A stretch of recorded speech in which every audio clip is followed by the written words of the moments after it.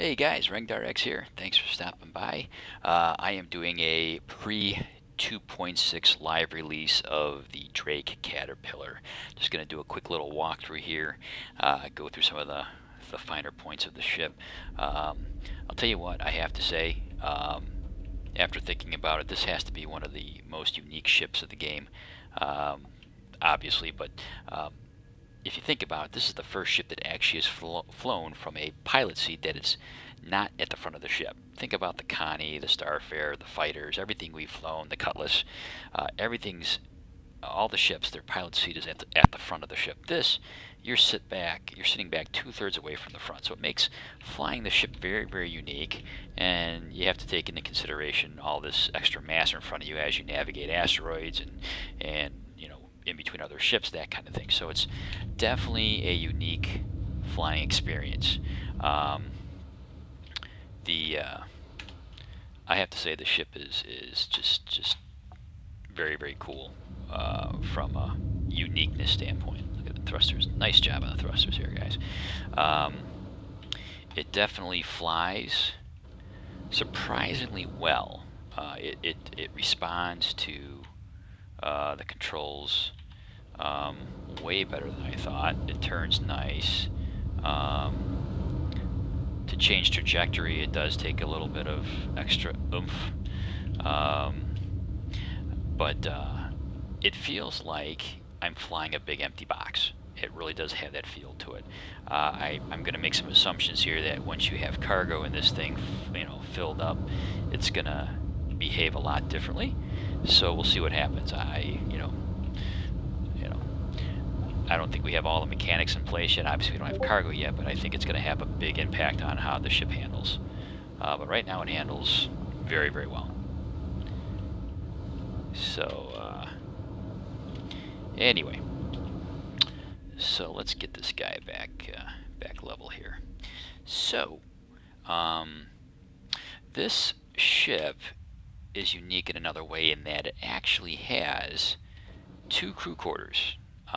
So for those who don't know, this command module actually separates, hence the thrusters on the back of that thing, if you noticed earlier, they were not firing, but once it separates, those thrusters will work to some degree. And underneath the crew area is a crew quarters, which you'll see here in a second. And then inside the main body of the cargo portion of the ship, there's actually another crew quarters there. So now what I'm going to do before I get out of my seat is I'm going to actually put this thing in rotation.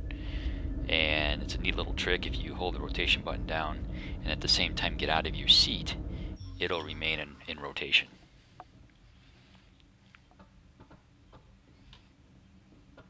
So, pretty wild. Alright, so here we are. Pilot, co-pilot. And we've got 2 more crew stations there. Go down this ladder.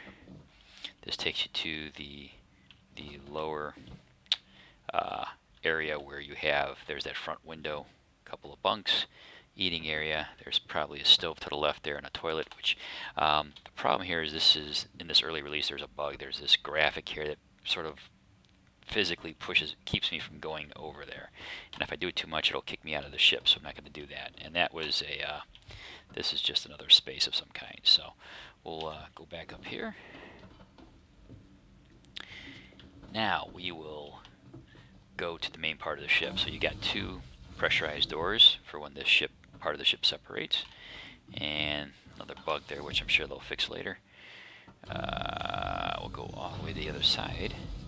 And here we are at the tractor beam control section of the ship. Get a nice view of the front and the back. So pretty neat. Alright, so we're going to go back in here. That's a staircase, which will go down later. This is the server room. So all the ship's computers are in here. Pretty wild. And then this is the power plant.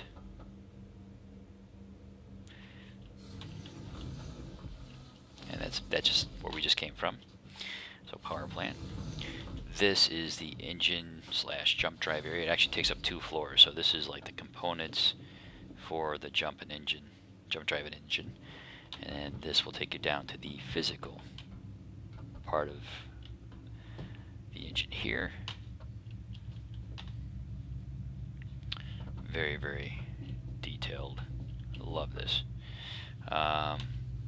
Here is a functioning engineer's console here.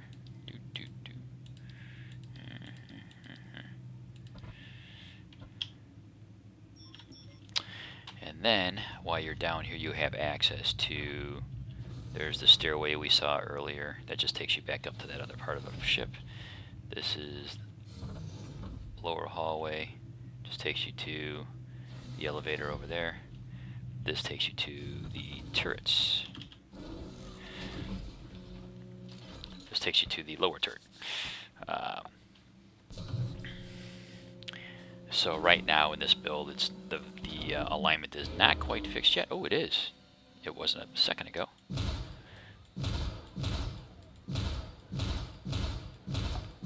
Pretty cool. Let's take a look at those lasers from the outside.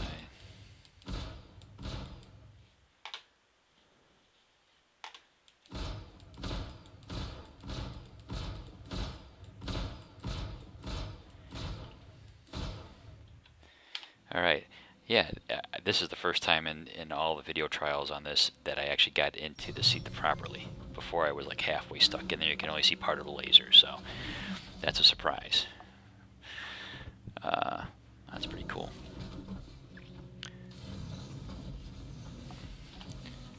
Alright, let's get out of here. So, that's a staircase back up to where the tractor beam control was. This hallway here will take us to, come on, this is the elevator access for underneath the ship. Now, I don't remember seeing this in any of the SIG videos, so this was a really neat surprise.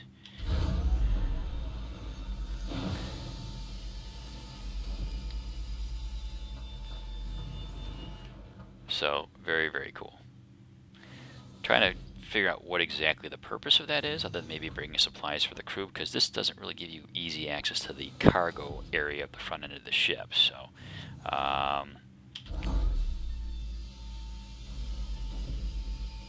maybe just to get the crew out of the ship, because I don't think there's another way out other than the front end of the ship. So there's controls for the elevator here, and if you're on the elevator, there's controls here too. So very nice. Now, this will get you to the crew quarters for the cargo area. So here we are. We have 4 more bunks, toilet, storage, sink, stove, more storage. So there's the living area here. This will take you now to the front end of the cargo area. So you have 4 modules. This is module 1. This is module 2. Module 3, going into module 4, and then of course the front area. So every cargo area here and all the ones behind us have access to controlling the doors from below here and up top there, which you'll see here momentarily.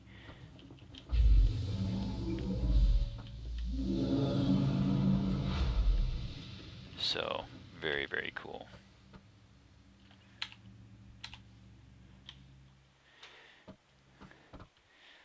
Back out, you get some pretty, this is why I put the ship in spin mode.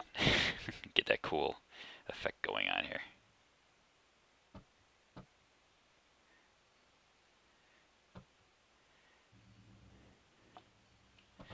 Alright, so now we'll go back in here and you can access the door controls here and here.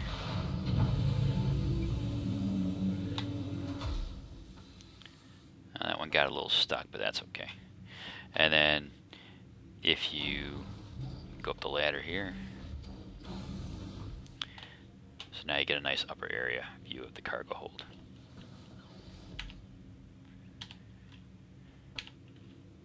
So go And again, like I said, up here you get the same controls here and there.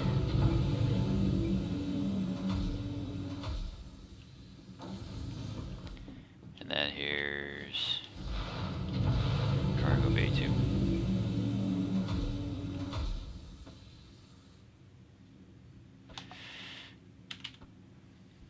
You know, I can't complain. I'm getting 170 frames per second in this, so for those who are wondering what that is. And then there's the command module there. We'll get a better view of it over here. So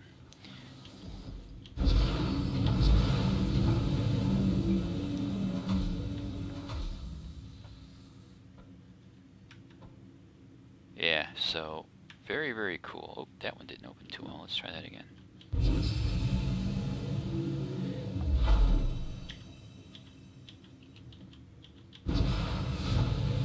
Oh, I'm an idiot. I'm opening the wrong one. Okay, so a little bit of a graphic glitch going on here. That's okay. This is an alpha, so. Alright, so that pretty much is the tour of the ship here. It looks like a little Call of Duty level just spinning in space, isn't it? Anyway, I hope you enjoy the video. If you have any questions or comments, please leave them below. And subscribe if you like the video. I appreciate it, and we'll catch you next time.